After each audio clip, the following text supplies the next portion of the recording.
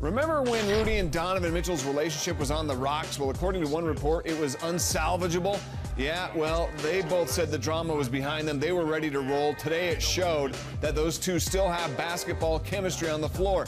Donovan connected with Rudy multiple times for alley-oops, and when the defense sucked in on Rudy, it opened things up for Donovan. Looks to me like these two really are ready to hoop. I think we try to do the right thing for the team, try to make plays for one another, passing to one another, screening, communicating on defense, just try to do all the little things to help the team. I think it's time to put it behind, I get asked about it every day.